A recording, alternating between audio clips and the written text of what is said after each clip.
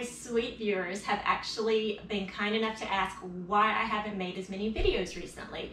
Well, it really warmed my heart to know that you missed me and was concerned, so thank you so much for letting me know that my presence was missed. But the reason I haven't been making as many videos is because we've been working on this beautiful kitchen space. I've actually released one video so far working in my new kitchen space, and a few people noticed that it was not the same place I had been working before. So I would love to kind of show you, give you a tour, but what may surprise you is we actually built it in a 12 by 32 foot portable shed building that we have moved out to our property. I'm pretty sure my husband just got tired of me making a mess in our kitchen and wanted me to get out as quickly as possible. But whatever his reasoning, I really appreciate his help in turning this shed into a fully functional kitchen, baking space, cake decorating studio. I tried to put a lot of thought into the way I laid it out and organized it, the way the workflow would happen. And so far, I'm really happy with the way it turned out. If you would like to see the way I have my workflow set up, my organization, things like that, please stay tuned. And if you have any suggestions of things that may improve the space, or maybe something that I haven't thought about, some type of organization suggestion, I'd love to hear your comments in the comment section below. Stay tuned if you would like a tour. So it's a little bit of a dreary, rainy summertime day in Florida, but this is what the outside of the building looks like. And we added this little front porch area, and we're gonna go right through the front door. So, as you can see, when you walk in the door, I kind of have my cleaning area, the sink, dishwasher, things like that over here to the left. And I wanted this to be my prep area. So I'm not used to using a selfie stick, so excuse me, but I'll kind of show you what I've got going on over here. This is the section where I just want to be able to do everything. So I've got, you know, paddles and whisks in here. I've got all kinds of ingredients, cake mixes, a little appliance garage and turntable here with ingredients, lots of powdered sugar, and my sister made me some homemade vanilla, which I've been enjoying. Of course, I've got my mixers, I've got my flowers and stuff here, my trash can.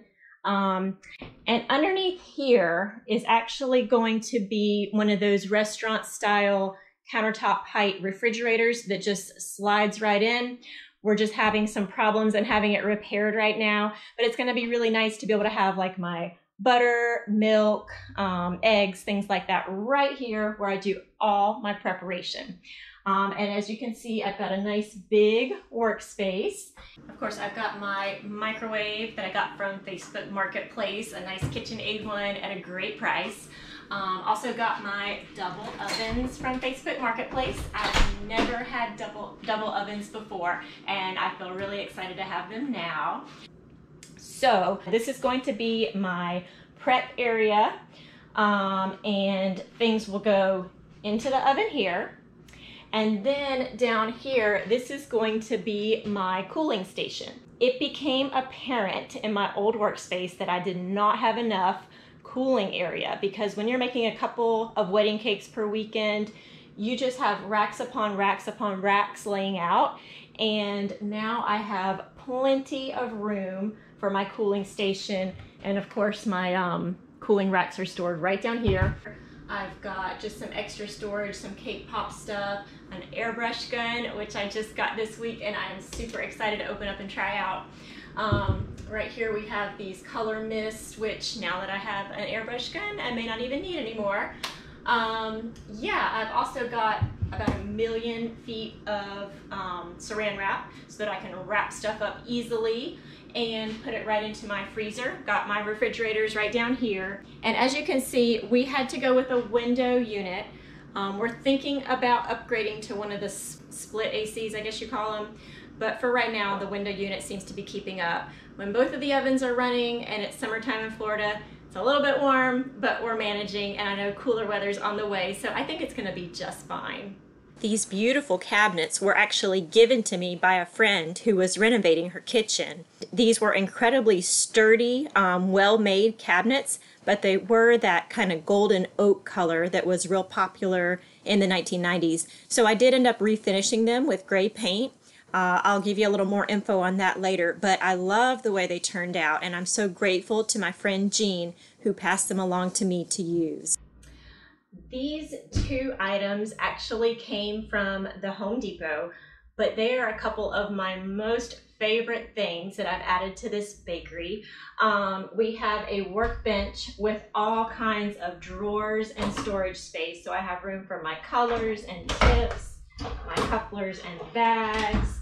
I've got all kinds of measuring utensils, rolling pins, sprinkles and markers and cake pop supplies.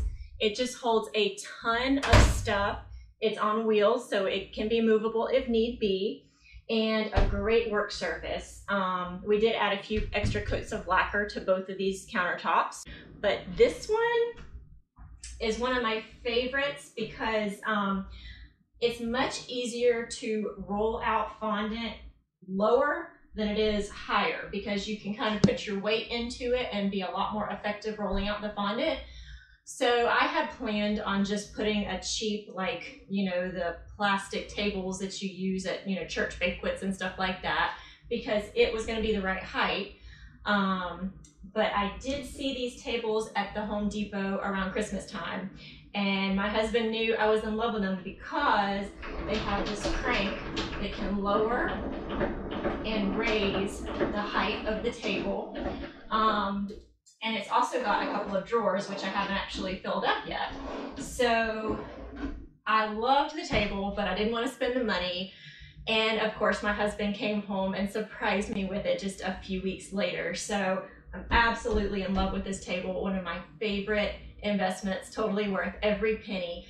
When you're working on a wedding cake, sometimes, if you're at this height, but it's a 4-tier wedding cake and you're trying to work on decorating it way up here, it's not easy. I mean, you can get a step stool, there's things you can do, but being able to adjust the height of the table is amazing. I love this. And these are both made by Husky. The inventors of these probably did not think they would be in a cake decorating studio, but I'm very grateful to the people who made them because they're very useful to me. So since we started out with essentially just an empty shell of a shed building, it was literally just, beams with no drywall or anything like that.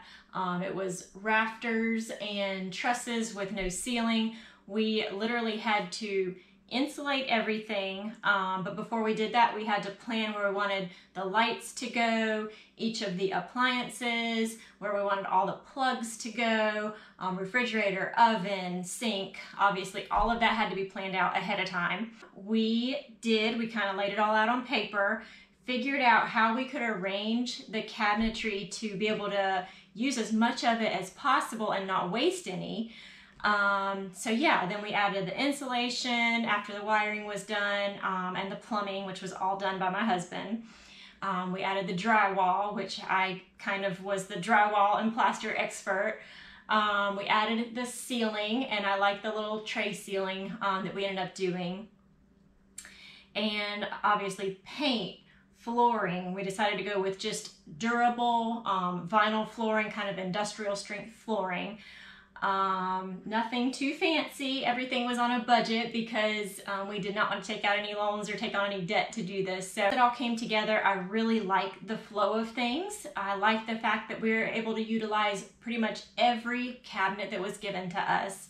And let me tell you, refinishing cabinets is not an easy job. If you've ever done it before, you probably know what goes into it. But it involves taking off all the hardware, the hinges, the pulls, everything, sanding down the finish so there's no more shiny finish on there. And then you can buy special cabinet paint from Lowe's. That's what we did. And if anyone is curious about the color, I decided to go with a color my aunt and uncle had used in their kitchen that I thought was really pretty, because I'm the type of person where it may look really pretty on a little paint chip to me, but once I get it up, it looks totally different and I feel like, what have I done? So I picked a color that I knew I would like because I had seen it in their kitchen before, and it is the Lowe's Valspar Gravity color. I had my cabinet paint dyed that color, and the guy at Lowe's explained to me that it's a little bit misleading. On the paints now, they say, you know, no need for primer, or paint and primer in one, I think is what they say. But they don't say it's still going to take you 2 coats. So either you can do 1 coat of primer and 1 coat of finish paint, or you can do 2 coats of this paint and primer in one.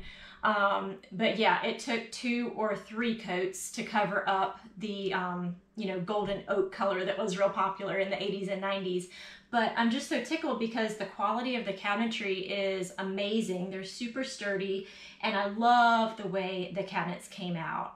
And I added my own little crystal poles. So I'm pretty happy with the way everything turned out with the cabinetry.